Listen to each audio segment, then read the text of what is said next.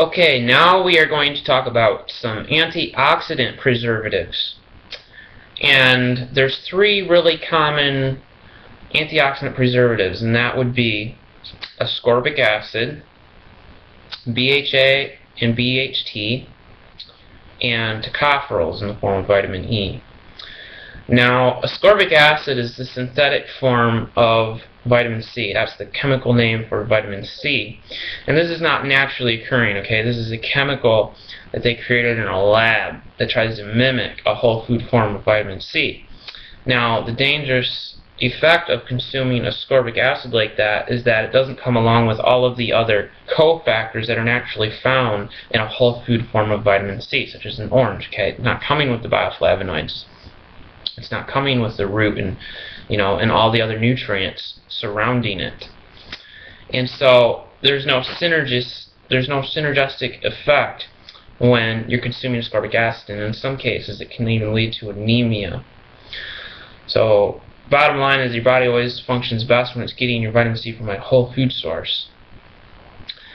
But the main reason that they add ascorbic acid into food as a preservative is to prevent fruit juices from turning brown, and also it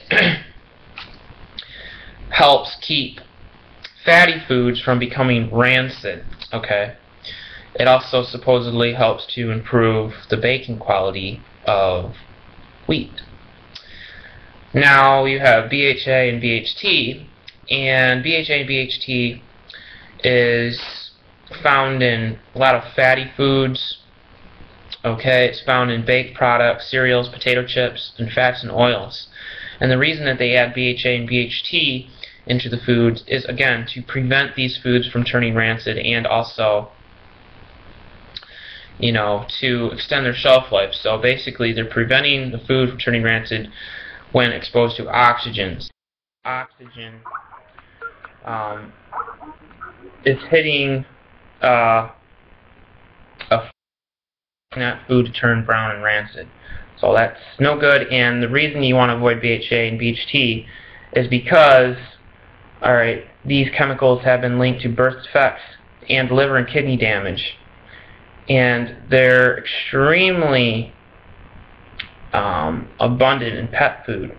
So check the back ingredients of your pet foods, because your pets are probably getting a large dose of BHA and BHT, which is definitely going to take a toll on your cat or dog, or any other animal that you might have. So be careful of BHA and BHT. And the last one is tocopherols, which is vitamin E. And this is usually found in oils and shortening. And again, what this does is it prevents rancidity and fats and other damage to food when it's exposed to oxygen. Now, a whole food form of vitamin E, okay, is great for you to take because it prevents oxidation to your cells. It also prevents a lot of the fats and oils that you eat from oxidation and rancidity, because rancid oils and fats tend to generate large amounts of free radicals in your body, which can increase the aging process. But, you shouldn't have to put a vitamin E, a synthetic vitamin E, okay, into a food, but they do anyways, because again, they want to extend the shelf life, because that's what generates more money.